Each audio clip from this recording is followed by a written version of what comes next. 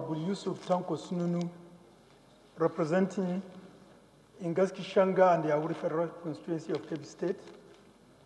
Mr. Speaker, let me start by thanking and congratulating our colleagues today for being proactive to save the life of Nigerians, and especially those of us who are in practice of medicine.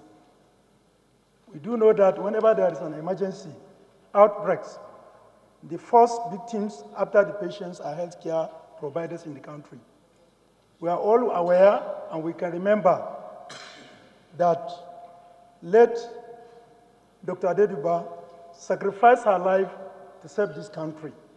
And I think this House deserves to commend her for a national honor because she has sacrificed her life to prevent what could have been described as catastrophe in Nigeria when we had the cases of Ebola in Nigeria. Now, sir, it's always amazed one that as Nigerians, we have a condition that was first diagnosed in Nigeria in 1969, when virtually I myself am not even in primary school. But say that we are still living with burden of such disease. It shows how we took our personal and collective health into consideration. I believe if it is in other countries, Lassa fever will have been known in our archives. We have forgotten about it. But still, it's one of the major emerging diseases in the country. The mode of transmission is known. Causative organisms are known. Up till now, even the emergency care is not readily available. Mr. Speaker, you can believe with me, in most of our tertiary hospitals today, when we said we have a case of Lassa fever, on admission in our emergency room, a lot may not go close to that emergency center. What is the reason?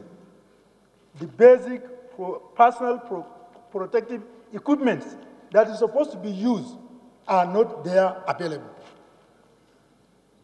As it is now, we are supposed to be the center in Nigeria. We should supposed to have a center that is guiding, developing protocol for the management of Lassa fever. But up till now, how many centers do we have of excellence to treat Lassa fever?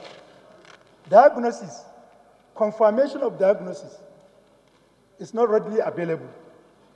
I think in my zone, the Northwest, I'm not sure of any center that can confirm case of Lassa fever.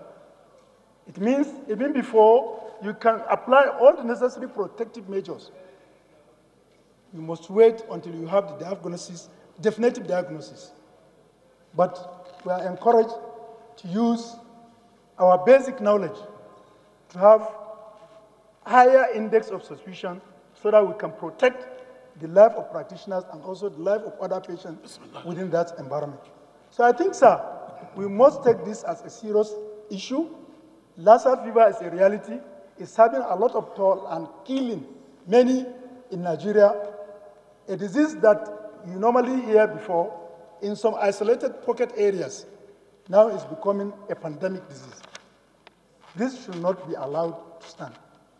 So I think this House must urge the National Primary Healthcare Development Agency and Ministry of Health to make sure that at least 1% of basic healthcare provision fund that is also included in 2019 budget, the aspect of emergency must be utilized properly to make sure that victims are not left on their own. We must have capacity, skills on how to handle patients that came, and we have higher index of suspicion. Personal protective equipment must be made readily available in all of our tertiary health centers, because while you are trying to protect, to intervene, you must also be sure that you can protect yourself. I must emphasize the aspect of isolation.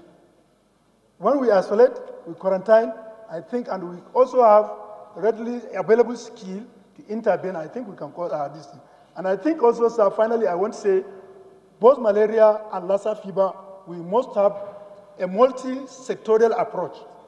Ministry of Environment, Health, Water Resources must all come together so that we can collaborate to fight this common problem in Nigeria. Thank you very much for giving me the opportunity.